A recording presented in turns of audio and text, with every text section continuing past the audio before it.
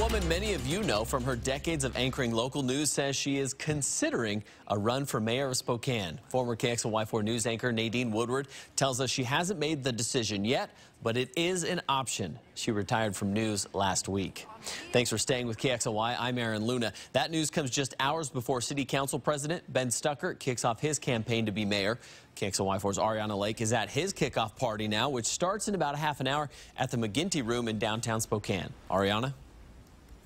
That's why we're outside. They're still getting set up inside. Now, Ben Stuckert was the first person to announce he was running for mayor back last year. And tonight we should be hearing more about his promises if voters are to elect him.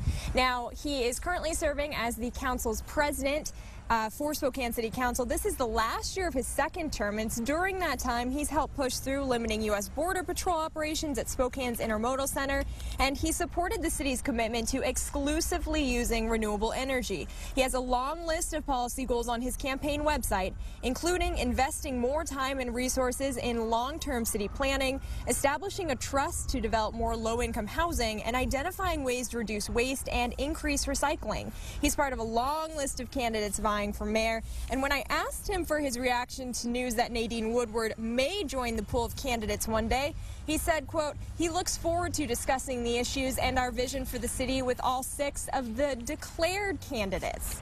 Now, that list includes a longtime firefighter and a leader of a local neighborhood council. And Aaron, you actually have more on the extensive list of candidates for mayor, so we'll turn it back over to you.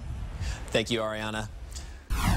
As Ariana was saying, so far those declared candidates are City Council President Ben Stuckert, firefighter Sean Poole, West Central Neighborhood Council member Kelly Cruz, Chris Scholl, Jonathan Bingle, Jason Dixon, and Andrew Rathman. We'll keep you updated when a decision from Woodward is made.